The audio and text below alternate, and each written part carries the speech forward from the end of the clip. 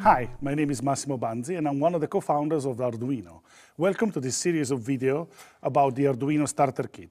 In this particular video, we're going to start learning the basics of all the components we're going to use in the rest of the videos. So what we see here is a set of electronic components, and today we're going to build a very basic circuit. We're going to use a small LED connected to a button, and when you press the button, the LED comes on. It's a very simple electronic circuit that doesn't involve our Arduino board at all, and it's designed for you to understand all the basic elements that make an electronic circuit. So what is an LED? The LED is a small source of light. You can imagine it's like a light bulb, but it's more efficient because it doesn't generate that much heat because it's an electronic component based on a semiconductor. So LEDs are very convenient for us because they work at a small voltage. So they can be powered by a small battery or the voltage that you can get from an Arduino board. So what is a circuit? A circuit is a series of electronic components like this LED or this button connected together using wires. Electricity can flow through the components, and each component is either able to transform the electricity into something else, like light, like the LED does, or, for example, the switch is a component that can open and close a circuit when you press on it. This particular button that I have in my hand, it keeps the circuit closed until I press the button, and then it closes the circuit. Closing the circuit is like a little bit like when you open a tap. You let the electricity flow through the button. Electricity, you can imagine, is like water, and the wires that we are using to make the connections are like pipes. So the source of electricity is essentially the equivalent of something that pushes water into the pipes. So the first circuit that we're going to build is going to have a source of electricity pushing the current through the wires, a number of wires that connect to the button. Then the button will open and close the circuit, and when the circuit is closed, the current will flow through the LED. And then we will use another component that I have here called resistor. What happens is that the voltage of our battery is too high for the LED that we are using. Just to give you an idea, we're going to be using a source of electricity operating at 5 volts, which is the standard voltage at which the Arduino board operates. But this LED is only going to need about 1.7 volts. So how do we make sure that the LED doesn't take too much current? Well, we're going to use a resistor, and this resistor is going to limit the amount of current that flows through the LED, keeping it at the optimum amount of voltage and current. How do we make the connection? Well, actually, what happens with circuits is that you can take wires and you can wrap them around and you can create circuits like that, but that's not very practical. If you want to do a lot of experimentation, if you want to move components around, if you want to try different kinds of circuits, wrapping wires around is not exactly the best idea. So what we're going to do, we're going to use this component that you see here. It's called a breadboard. The breadboard essentially provides a set of pre-arranged connections, and each one of these holes is actually connected underneath with a metallic spring. So when I plug a wire into the breadboard, the spring will hold on to the wire and it will connect to all the other holes in the same line of holes. So let's have a look. For example, this line of holes that I am pointing to at the moment, they are all connected together. So if I plug this wire in this hole, all the holes in the same column are going to be connected to this wire. So if I take, for example, this resistor, and I plug the resistor in one hole in the same line, for example here, this is okay. So at the moment, the resistor and the wire are connected together. If I move this wire to the hole next to it, they are not connected anymore because only the wires in the same column are connected together. So to explain this concept better, I have prepared here a circuit that contains a lot of all the basic elements that I told you about. This is the resistor, this is the push button, this is the LED, and this is a wire. So what's missing here is the source of power. What a circuit needs in order to operate is a source of electricity. In this case, we're going to use the Arduino board as a source of electricity. The Arduino board can be powered through a battery or through a USB connection, as you can see in this particular situation. We're not going to use the intelligence provided by the Arduino board. We're just going to use the power that you can take from the Arduino board in order to learn how to build the circuit on the breadboard. So we're going to connect this wire to the other leg of the resistor. You will notice that actually the holes on this side of the breadboard, they have a different pattern. So why is this? Because actually these two lines of holes, they follow a different connection pattern. So the ones that cover the main area of the breadboard, as I said, are all connected along the column, while these lines are going all the way from one end to the other. So these are two separate strips of holes, and each one of them is connected together. So for example, if I plug this red wire at the beginning of this line of holes, I'm actually connecting 5 volts to every single hole that you can see on this line here. So this means that the resistor is now connected to this hole. Now I'm going to take this black wire and I'm going to plug it in one of these two holes that are marked G and D. G and D is the ground. It also represents the minus on your battery. If you look at the battery, normally there's a plus and a minus. So 5V represents the plus on this ideal battery, and the minus is here represented by G and D. So if I connect the black wire to the other line on the breadboard, now I have connected 5 volts, the first lines of holes, and the black wire to the second line of holes. Now, if everything is done correctly, if I press the button, I'm going to connect the resistor to the LED. This will complete the circuit and the LED will light up. Wow, okay, it's working. Okay, that was good. So the ability to convert electricity into another physical phenomena that we can actually experience in the real world makes the LED a transducer.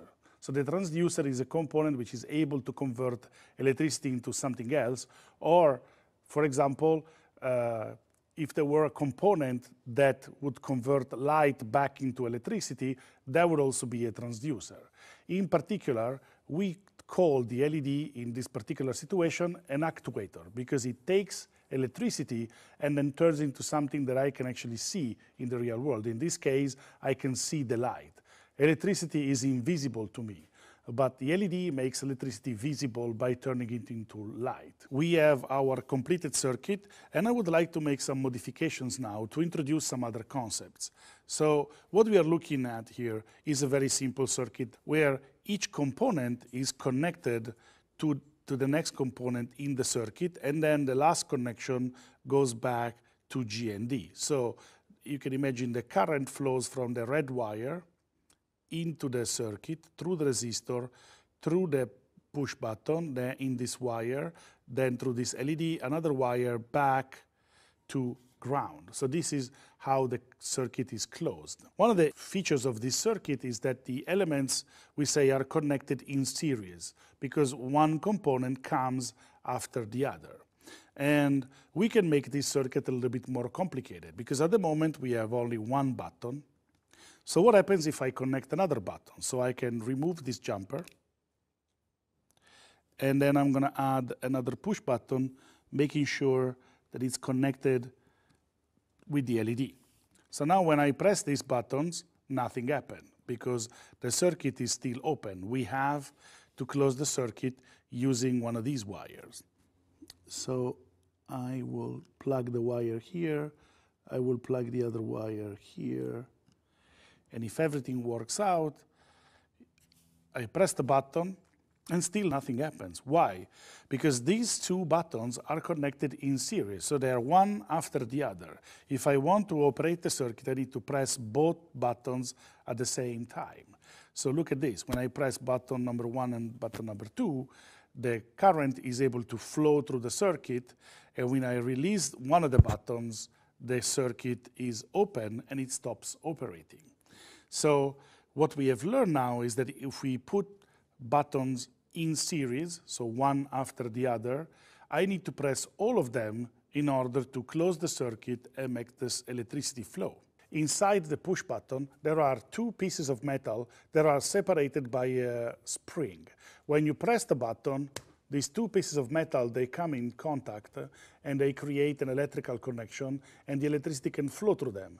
When you release the button, the spring pushes the two pieces of metal away and it interrupts the circuit, it opens the circuit. So you will notice that the push button has got 4 legs. At the moment we used only 2. What are the other 2 legs doing? Well, actually, they are internally connected to the first set of legs. So the 2 legs on this side of the push button are internally connected together, and the 2 legs on this side of the push button are internally connected together. So this increases the number of combinations that you can use when you create circuits. And so what happens is that if I take this jumper that I use to build this circuit, I can actually mount it behind the push buttons, and the circuit still works. So what you will notice is that this point in the circuit and this point in the circuit are exactly the same. And here, this point and this point are exactly the same. So when I press the button, these 2 points in the circuit are connected with these 2 points in the circuit. When I release the button, only these 2 points are connected and these 2 points are connected individually, but there's no connection between the 4 of them. So this allows me to try to create another connection that we call parallel connection. The idea is that we can actually place one button next to the other, and we can create 2 different paths that the current can use to actually flow through. Let's see what happens if we put these 2 push buttons in parallel. So what I'm going to do, I'm going to use 2 jumpers. So I'm going to connect one leg of the first push button with the same leg on the second push button, and I'm going to do the same for the remaining contact, 1 and 2. So what happens here is that if I press the button, now the LED comes on. And if I press the other button, the other LED comes on. And if I press both of them, the LED comes on at the same time. So what's happening here is that by creating 2 different paths for the current to flow through, I just need to press one of the 2 buttons for the current to reach the LED and light up. If you put the buttons in series, you need to press one button and the other button in order to create light. And in this particular configuration, you need to press one button or the other button in order to turn on the LED. So in a way, this small circuit is creating a very basic logic circuit. One that has an AND logic. You need to press one button and the other in order to light up the LED. And the second one is an OR circuit. You press one button or the other. That's all for today. I hope you enjoyed the tutorial, and remember, build it, hack it, share it, because Arduino is you.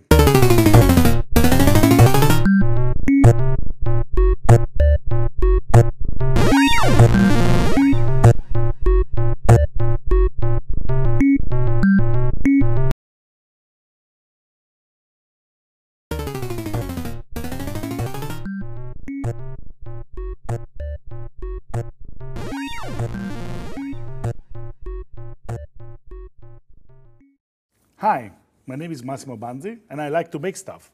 So today we're here to look at another project from our Arduino starter kit.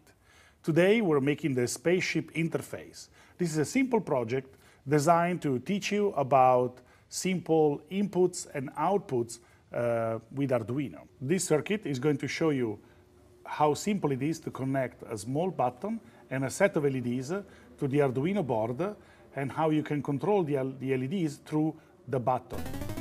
First, I want to explain to you a few concepts about Arduino. First of all, Arduino, it's a small computer the size of a credit card, as you can see here, that we can program using the Arduino development environment. I'm going to show you in a few minutes. So the idea is that we write instructions in the development environment, then we press a button that gets turned into a program that gets downloaded into the Arduino, and then the Arduino can interface with the outside world to implement any crazy project that you can come up with. So this project is very simple. We have a button connected to pin number 2 on the Arduino, and then we have 3 LEDs connected to pin 5, 4, and 3 of the Arduino. When I press the button, these 2 LEDs that are now blinking will stop blinking, and the yellow LED will turn on. If I release the button, the 2 LEDs will keep blinking. So this is a very simple circuit that allows us to control the behavior of these 3 LEDs from this button. Let's have a look at the code that we need to implement this behavior. At the beginning of the code, we have this line that says const int red LED 1 equal 5. So this creates a constant called red LED 1 that contains the value 5. This is actually a very clever technique that allows us to give a meaningful name to pin numbers. So throughout the code, I don't have to use numbers, but I can use red LED 1 to remember that that particular pin is associated with the first red LED. And if you look, there are another couple of lines where you define a constant for red LED 2 and green LED. Then later on, we have another constant called switch pin equal to. This specifies that the switch or button that we're using is connected to pin number 2. Then let's look at the setup. The setup is that part in your Arduino code that gets executed once when the board is powered on or reset, or this means also right after you upload some code into the Arduino. And so as I said, this gets executed only once. So we see the instruction pin mode. Pin mode basically tells Arduino that we want to make sure that pins red LED 1, red LED 2, and green LED are all configured as outputs, because the input and output pins of the Arduino can be configured to assume both configurations. Then we have an instruction called pin mode, switch pin input, which is used to specify that the pin number 2 is connected to a switch, and then we want to make sure that that's an input so that we can read from it. Now, let's have a look at the loop section. The loop section in your code gets executed over and over as long as the board is powered on. So we create a variable called switch state, and then we say switch state equal digital read switch pin. So basically what this does, reads the state of the pin connected to the push button and returns a value high or low, depending on the fact that the button is pressed high or released low. Then we're going to use a clever statement called if, which is very important whenever you write some code, because it's the statement that allows you to make decisions. So in this particular case, we basically ask Arduino, if the switch state is equal low, do something. So in this case, we use the curly bracket to group lines of code together. So you can see that the if statement is followed by a question, a condition that needs to be verified, and then a curly bracket that specifies which lines of code need to be executed when the condition is true. In this case, switch state equal low basically says if the button is not pressed, and then we follow that with a series of digital write statements that are used to turn on and off the LEDs and to implement this particular blinking behavior. After that, we have a delay of 250 milliseconds, followed by a short blink cycle that happens on the other red LEDs. So the instructions that you see in this section of the if statement are used to implement this blinking behavior that you see here. Afterwards, there's a statement called else. Else is a statement that allows you to basically create a fork in the road in your Arduino code. With if, you can say, if something is true, execute this piece of code, and else says, if that condition is not true, then execute this other piece of code. So you can have two different parts of your code that gets executed depending on the condition, if that condition is true or false. In this case, when the button is pressed, then we use two digital write to turn off the red LEDs, and we use one digital write, green LED high, to turn on the green or yellow LED like we have here. So if I press the button, the LED turns on. If I release the button, the LEDs are blinking. So this is all the code that we need in order to implement this behavior. I want to remind you that the code that's inside the loop statement will be executed over and over. So as you can see, the blinking pattern is executed, then Arduino reads the input, checks if it's true or false, and depending on that, decide which behavior to implement, and then loops back to the beginning. That's all for today. I hope you enjoyed the tutorial, and remember, build it, hack it, share it, because Arduino is you.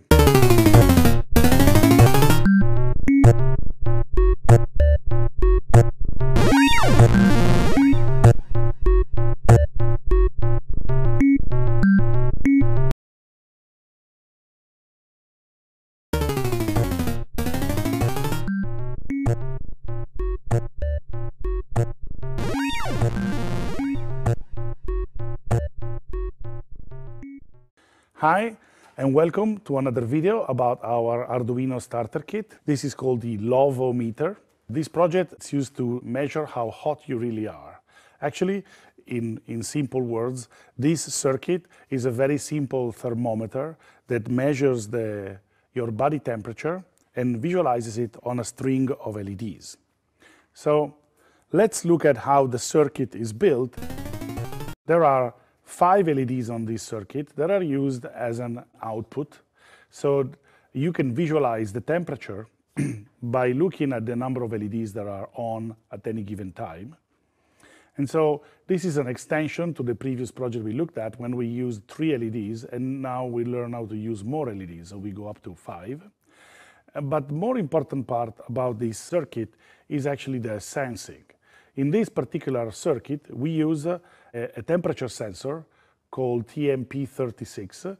And the interesting feature about this sensor is that it's a very precise temperature sensor that generates a voltage which is proportional to the temperature that it measures. In particular, this sensor generates 10 millivolts of voltage for every degree centigrade plus 0.5 volts. So for example, if the temperature in this room is 20 degrees, then 20 multiplied by 10 millivolts is 0.2 volts plus 0.5 volts, which is the basic voltage that's always produced at 0 degree by the sensor. So when the temperature in this room is 20 degrees, the sensor will produce 0.7 volts. Now we hit an interesting problem.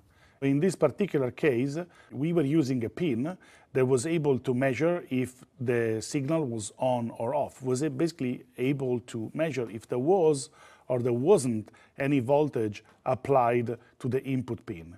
In this particular case, the sensor is producing a voltage which changes depending on the temperature. So if we want to actually be able to measure the temperature, we need to be able to measure the voltage produced by the sensor. So the digital pin, it doesn't work here, because the digital pin basically says if the voltage is more or less 3 volts, then the input is high, and if the voltage is more or less 0, then the input is low. We need something that is going to able to give us a number which is proportional to the voltage that it's measuring. Here we introduce the analog inputs on the Arduino board.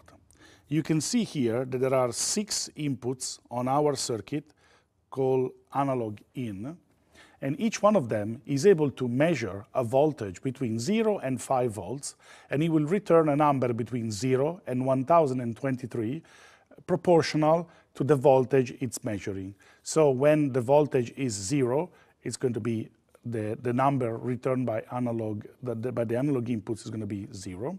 And when the voltage is 5, the number is going to be 1023. And for example, for 2.5 volts, the number returned by the input is going to be roughly 512. So what we are doing here, we wired up the sensor in a way that we are providing power, the connection to ground, so we're powering the sensor, and then the sensor has a third leg that we connect to analog input 0. So whenever the temperature changes, the voltage changes, the Arduino uses a new instructions that we're going to see in the code later on called analog read that will give us a number that we can use to calculate the actual temperature. let's try the circuit for a second. I'm going to grab the temperature sensor and see what happens. So you can see now that the LED are turning on one after the other when I touch the sensor. And if I release the sensor now, the temperature is going to slowly go back down, and you will see the LEDs start to turn off one after the other. So now that we see that the circuit is working, we should be looking at the code and understand how we have implemented this functionality. So let's have a look at the code for this example. So if we look at the code, you see some familiar elements like the setup function. So let's start at the beginning. We define a constant called sensor pin that maps the analog input 0, A0, in the code here, you can see A0. And this one allows us to be able to change the input pin if we want to, and it gives a meaningful name to that particular input, so we know that the temperature sensor is connected there, so the code becomes more readable. Then in the setup function, the first thing that you see is that we are using serial.begin 9600. Basically, this is a new function that we have introduced in this example. It allows the Arduino board to communicate with your computer. So serial.begins opens a communication channel between your Arduino board and the computer. 9600 specifies the speed, 9600 bits per second. So this allows us, for example, to print numbers that we read from the analog inputs and send them to the computer, where we can use the serial monitor that I'll show you in a few seconds to visualize the data that comes from the Arduino. Then we find a for loop. The for loop is useful in order to execute a certain number of instructions for a very well-defined number of times. In this particular case, what we are doing, we need to turn 5 pins on the Arduino to become outputs, and we need to turn them off. So instead of writing the same 2 lines of code for 5 times, we use 4. If we look at the code, we see that 4 starts with x being equal to 2. Then every time that we execute pin mode and digital write, x increases by 1. X++ is the instruction that increases the value of x by 1. And we keep doing this until x is less than 5. So when we hit pin number 5, we stop doing this loop. So this is very useful if you have to apply the same operation to a number of pins. So let's delve now into the loop. Inside the loop, we are reading the sensor value using analog read. So we have sensor val equal analog read sensor pin. This will measure the voltage and return an integer number which is proportional to the voltage that's been read. Serial.print prints the number towards the computer, and serial.print ADC specifies that the number that we just sent to the computer is the raw value from the analog to digital converter. The analog to digital converter is the circuit inside the Arduino processor that turns voltage into numbers that we can use in our code. So the next operation turns the number read by the analog to digital converter into the actual voltage. So we specified that the numbers between 0 and 1023 represent the voltages between 0 and 5 volts. So what we are doing here, we are dividing sensor val by 1024, which is the maximum, the number of values that are representable by analog read, and then we multiply that by 5. So this float type of variable is a new type of variable that we introduced with this example, that is able to store decimal numbers that in this case, it's needed because we're going to get voltages like 0.7, 0.8, so we need to be able to represent these kind of numbers. Then we follow that with serial.print voltage and serial.print volts. This, again, sends to the computer the voltage computed by the Arduino and the string volts to specify that the previous number was the amount of voltage. Now here is where we actually make the calculation of the degrees. The sensor, as we said, is producing 10 millivolts per degree centigrade and then adds 0.5 volts to all the values. So if we look at the code, we are taking the voltage, we subtract 0.5 volts, and we multiply by 100. Using this formula, we convert the voltage measured by the Arduino into the actual temperature in degrees centigrade. Then we print the temperature, and then we use a new function called println to write the string degrees centigrade. Println, on top of sending the information back to the computer, sends this new line special character that tells the serial monitor on the Arduino to start printing the next line at the beginning of a new line. So this makes sure that all our values that we visualize are all nicely aligned and readable. Finally, once we have the temperature, we need to be able to decide how many LEDs are turned on and off depending on each temperature. So what are we going to do? Actually, we're going to use a series of ifs. In the previous example, we used if-else to be able to decide to execute one part of the code or another part of the code depending on the result of a question, of a kind of a condition that we ask Arduino to verify. In this particular case, we have to verify multiple questions because we have 5 LEDs, therefore we have multiple combinations. So we use a different kind of if combination called else if. So we ask Arduino, is the temperature less than the baseline temperature? If that's true, Arduino is going to turn off all the LEDs. If the temperature is in the first band, we have an if that's measuring if a temperature is more than a certain value but still less than another value. If the temperature is within that band, one LED will be turned on. And then we have another else if that basically goes through every combination of value until we are able to turn on all of the LEDs.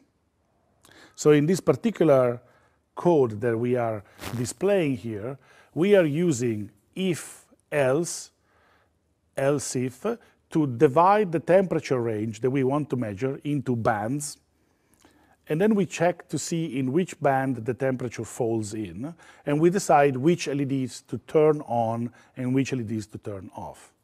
Then, through the last else-if, we basically reach the end of the program.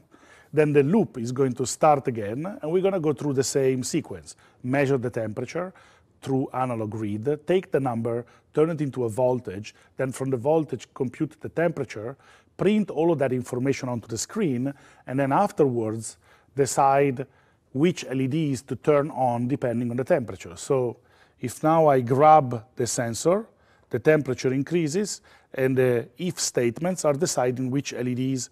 For example, at the moment, this LED is flickering because the temperature is across 2 bands, so it's still undecided which one should be turned on. If I release this, and maybe I blow a little on the circuit, you will see that this LED will start to flicker a little bit and then turn off.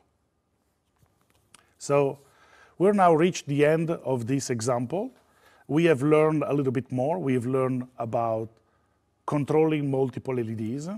We learned about reading analog inputs, converting the values into voltages, converting the values into temperature, using multiple if statements to divide values into bands and make multiple decisions, and then how to print all this information back to the computer.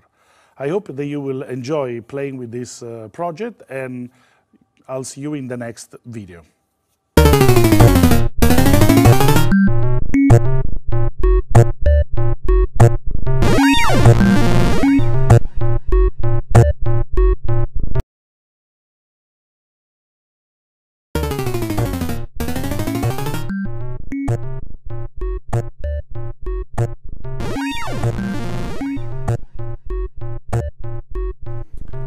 Hi, I am Massimo Banzi and I like to make things. And welcome to another Arduino tutorial video. Today we're going to be building a theremin. The theremin is a musical instrument that produces different sounds depending on the position of the hands of the player around the instrument.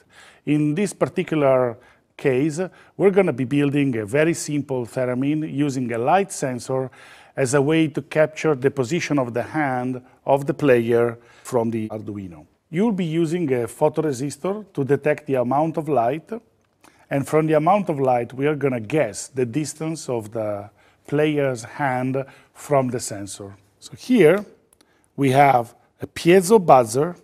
The piezo buzzer produces sounds every time it's turned on and off. So, and it's connected with the wire to pin number 8. While here we have a light sensor connected to analog input 0.